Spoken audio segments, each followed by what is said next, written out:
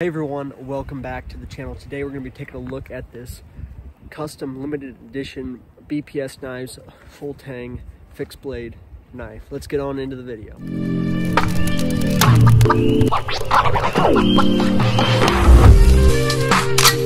you want to see more content like this from the Handbuckle Outdoors YouTube channel, please do me a huge favor and smash that subscribe button if you have not already. Thank you guys so much.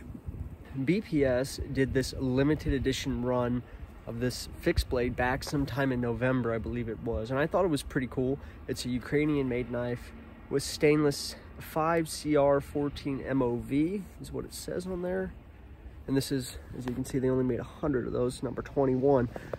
Kind of snowy out here, so we're going to put it through its paces. I believe it's a 5-inch fixed blade, satin finish, Scandi grind. It's like a high Scandi. If the camera can pick that up too well. We have quite a bit of snow coming down right now. Beautiful micarta handles. You do have these little bolts holding them in. You do have a lanyard ring down here at the pommel and these finger grooves, as you can see. Pretty neat little stuff. Let's put it through a couple tests and then I'll show you guys what I think. Alrighty, it's a bit cold out here. It's the first time we've had snow here in Missouri in a while. Let me find my paracord. Kind of a mess out here today. I'm trying to hold on to all my stuff that way I don't lose it. But we're gonna try some paracord. We're gonna try some cardboard, see how it does. Pretty simple, pretty easy, no complaints there. Cut through it again, let's do a double loop. Awesome, no complaints there. I'm interested to see how the stainless holds up. It's extremely wet out here, and I wanna see if it rusts up, but I guess we'll find out. Stay tuned. All right, so moving on to test number 2, got some dirt on the blade. Is cardboard. You guys know I love this one. A lot of times, I just like to try out my fixed blades and knives in general whenever I get an Amazon package or something. Thought I heard a deer or something behind me, oh well. Apologize if I'm a little shaky, it is pretty cold out here. This is some thicker cardboard. I mean, just filleted it right open. Pretty good edge on this, out of the box, so no complaints.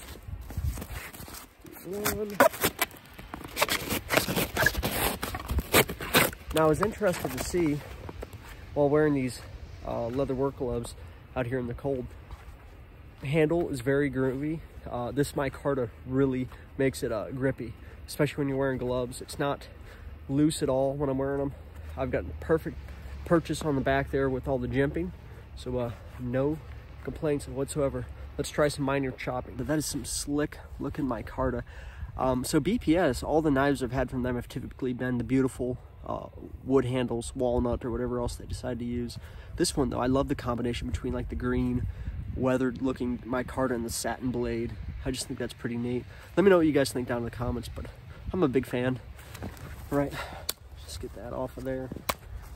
Okay, so this is about, I don't know, 1/4 inch.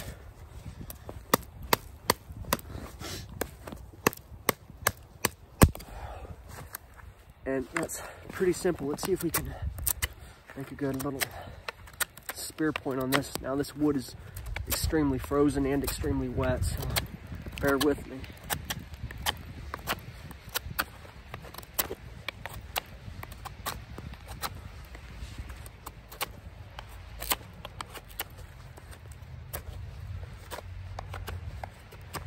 Overall, not so bad.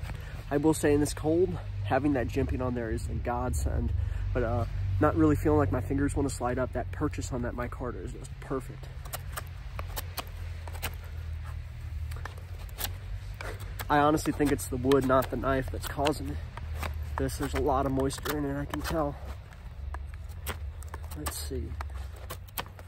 Got a spear point? Close enough. You guys get the idea. Overall, not too bad. Let's head inside and do some final thoughts. So back inside now. Very snowy, very wet out there. Had a good time filming though. I had to make sure I brought all my stuff back in because it's super easy to lose stuff out there in the snow. Anyway, so yeah, this custom BPS knives did a limited run, 100 of them I think. Something that really drew me is just the contrast to the normal stuff they do.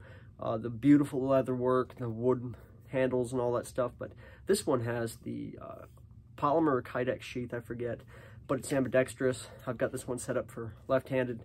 Works pretty good. You just have this little notch down here you push open.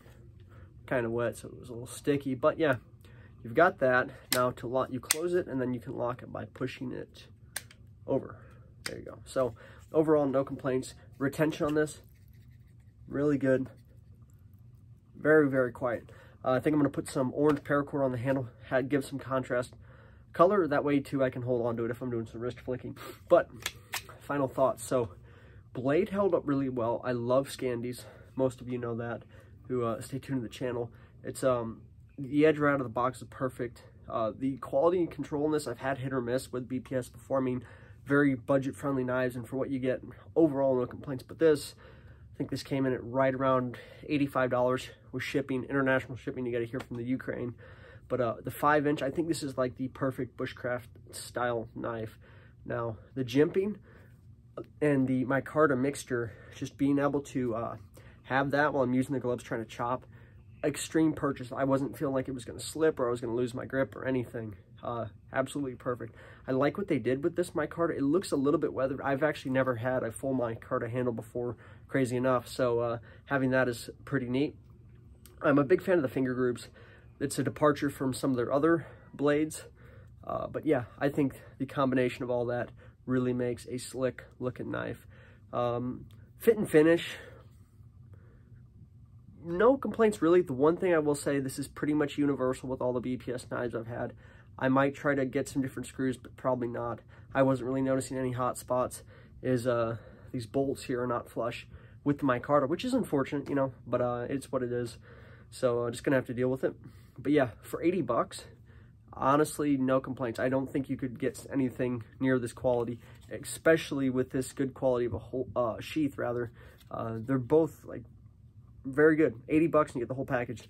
But yeah, a little bit of a sharpening choil there. I'm going to use this some more. I might make an updated video for this in a few months, come like 4th of July or something, and see how it's holding up. But I'm very excited to use this. I think it's an interesting type of stainless they use in here. So typically they stick with their 1066, but as you can see, I don't know if the camera's going to pick it up very well, but it is stainless at 5CR14 MOV.